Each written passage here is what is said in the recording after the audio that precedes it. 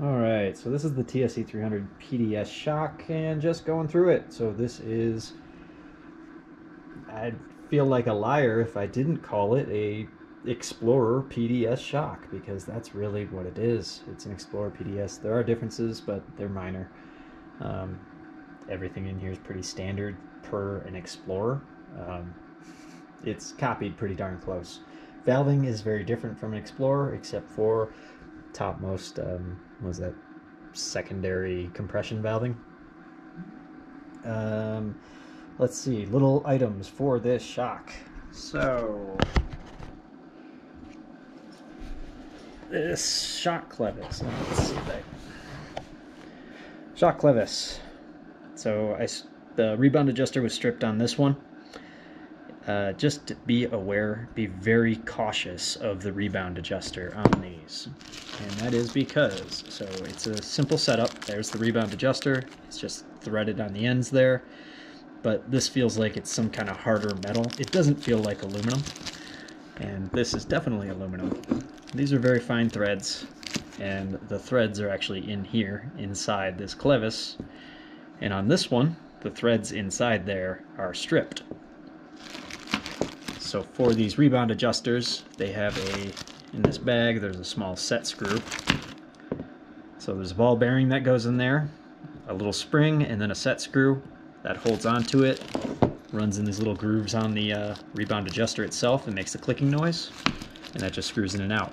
But basically, if you screw that to the right too far and use pressure pushing in on it this way, you can get it to go past the threads in there and strip out the ends of the threads where the rebound adjuster will go too far in.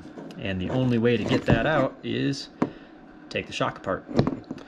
So, I got a new one of these that I'm going to use, so I'm not even worried about that one. I just took it apart because I wanted to see how this worked in there, and there's the little pieces inside. So, let's go through the shock. Gosh, I forgot to measure the spring, but I'm pretty sure the spring is the exact same measurement of a KTM PDS. It's like, what, 240 to 260 millimeters, somewhere around there? I forget. But it's the same as a KTM PDS. Now, I've heard for the seals on here that the Xplor PDS seals don't work, but I don't fully trust that, because I've looked at the seal markings on here, and these are the same size seals as an Xplor PDS shock. So no difference there that I can see. But again, don't quote me on that. If you use WP seals and it leaks, it's not my fault.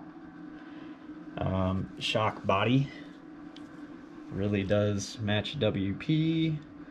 There's inside. This is the bladder conversion. I took the bladder out, so it's just empty in there.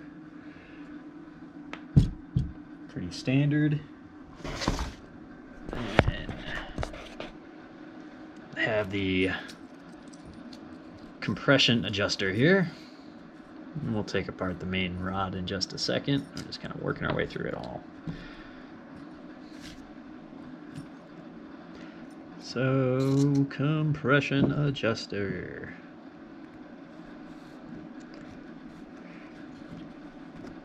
And pretty easy going with taking this apart because I've already marked down everything that's in here and I know how to put it all back together. So there is the compression adjuster. So the main outside part, 17 mil nut on the outside. All that does is that screws in, hits that pressure plate, which puts weight preload on the spring, which preloads your shim stack. So that's what your high-speed compression adjuster is doing. And then your other compression adjuster on there is just changing the rod height that's inside this little thing. Then we have a shim stack and valves. So there's compression adjuster. From everything I've seen with this, identical to a KTM. The one thing that might be different, and I think KTM changed this around multiple years, is these springs. The amount of tension that those have. Like, you might be able to find ones with different amounts of tension, which will change how your adjuster affects the shim stack. All right, so let's move forward. So next up, the only other thing here really is the main rod.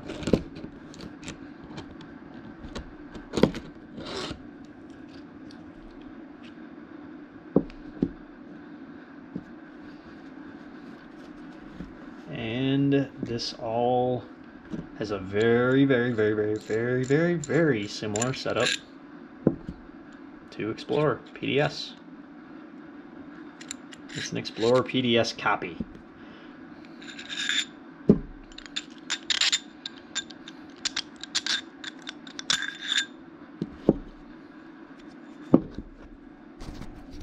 And there's the dampener and the rod. So have the main rod here. This is inside the main rod, goes right up the middle. So that's hanging out the bottom right there. Rebound adjuster, all it does is raise and lower that needle inside there. So that's how the one rebound adjuster works, and I need to double check how many counts on my rebound. That just reminded me. But then we have the lower main valve compression stack, valve rebound stack here, and the top PDS compression stack. This top PDS compression stack is the only one that's nearly identical to KTM. It's not identical, but it's close enough where I know they looked at a KTM shim stack and they stole it. These two shim stacks are very different, and I think there's some errors that they did with those two shim stacks that I'm going to look at fixing. So yeah, that is the TSE300 Xplor shock. It really is an Xplor. I haven't used Xplor parts in here yet, but it is very likely that I'm going to take get a nice seal for this to use that. Other than that, I mean, shims are just whatever. It's a piece of metal. Doesn't matter where those are coming from.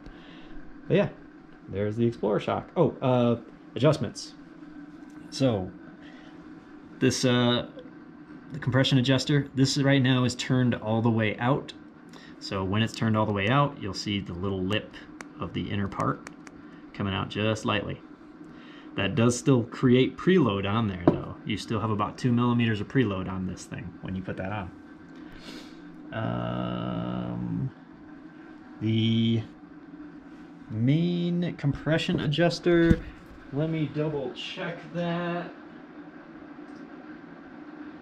It should have about 24 clicks with this guy, and I need to go double check the clicks on my rebound adjuster, but I think it was like 28 to 32 or something. It had a good amount. But yeah, I'm gonna revalve this thing, put it back together, and test it out and just see how it works. I'm no expert, but I'm fairly certain that the valving is causing issues on these. But anyway, that's what we're gonna figure out. We learn when it's cold outside and we can't ride.